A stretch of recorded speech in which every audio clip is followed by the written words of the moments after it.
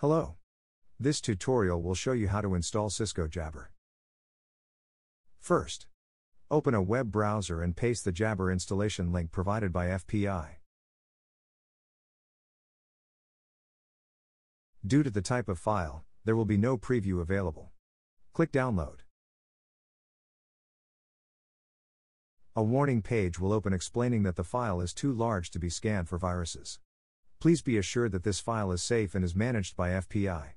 Continue by clicking Download anyway. The file will begin to download.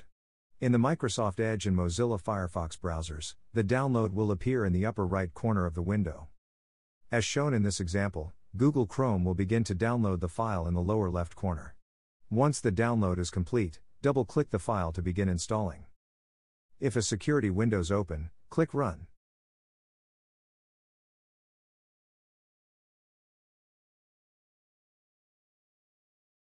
By clicking Accept and Install on the installer window, you will be agreeing to comply with the terms and conditions of the Cisco End User License Agreement. It may take several minutes for Cisco Jabber to be installed.